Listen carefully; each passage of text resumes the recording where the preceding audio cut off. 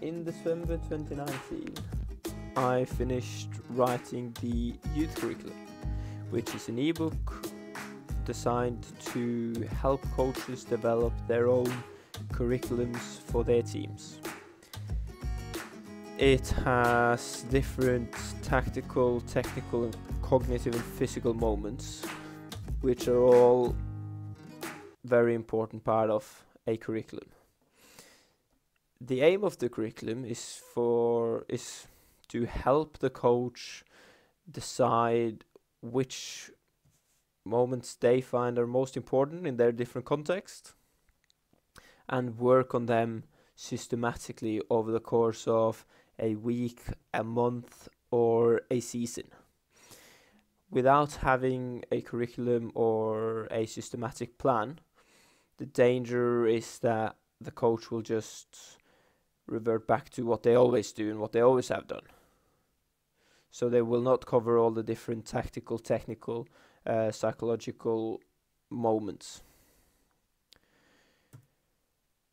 Before starting with all of this, it's important that we have the starting point of a football action. The aim of every football training is to improve the football actions of the team.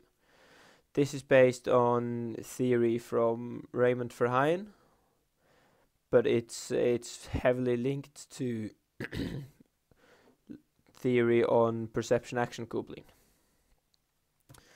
So we can see that communication is the starting point of all actions. It's the player looking around, collecting information, thinking, how can I help the team in this moment?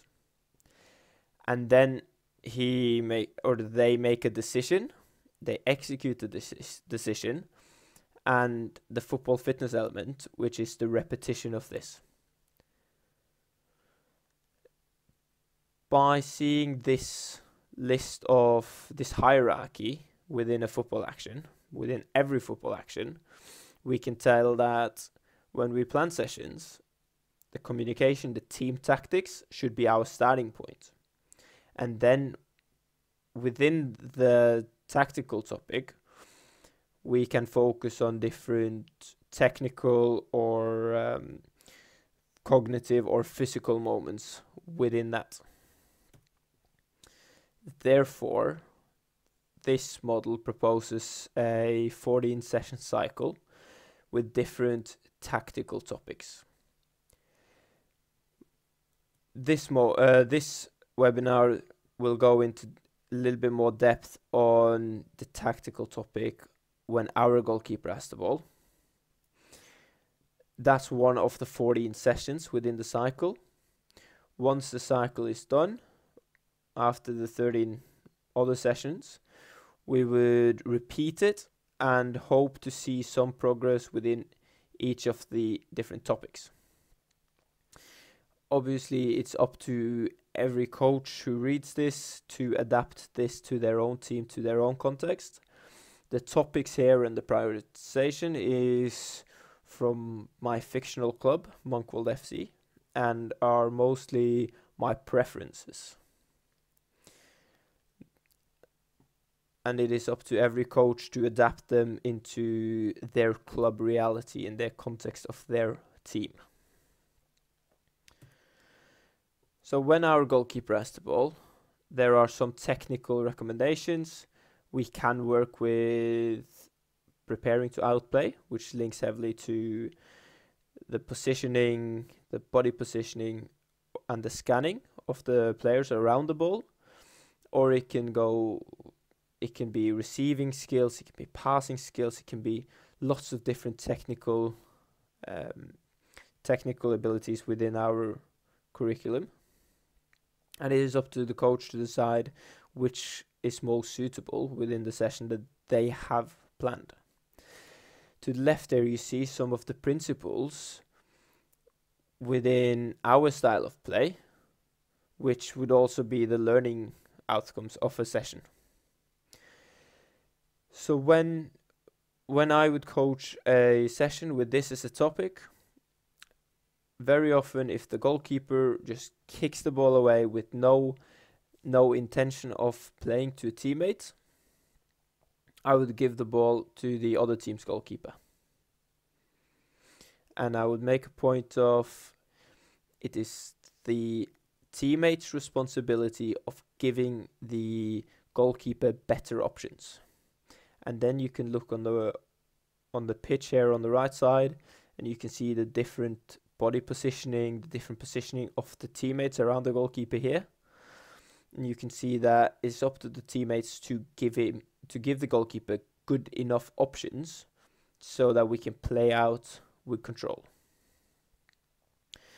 These principles here stay the same regardless of whether you play 11v11, 7v7, 5v5, 3v3. It really doesn't matter. The principles stay the same the whole way. And the players will learn to understand this by repetition in play and by the coach making good coaching points throughout. You see here now all the players are in good position to receive the ball and play forwards. The goalkeeper then chooses to play a short pass to their centre back. And now this is still the same topic. It's just a little bit of a continuation. And the teammates now have to get into new positions, still with the body positioning, facing forwards, still ready to play forwards. And now they have moved to give the centre back good options on the ball so that we can keep bringing the ball out of defense. And now that the players understand how this looks in a game, we can make exercises working on the different technical moments. And we can put two defenders in the middle of this box. We can say it's a 4v2 rondo. We can put some mini goals for defenders, and we can play 4v4. As long as the players still relate where this happens on the pitch, where it is, and their playing position in that moment, then they should be able to transfer the tactical and technical behavior from the exercise into the big game. And within this small exercise, you can focus on technical moments like preparing to outplay, receiving, passing, and then bring that into your big game in the session. This was a short look into quite a big ebook. Hopefully you found this interesting. If you did, check it out on the website here.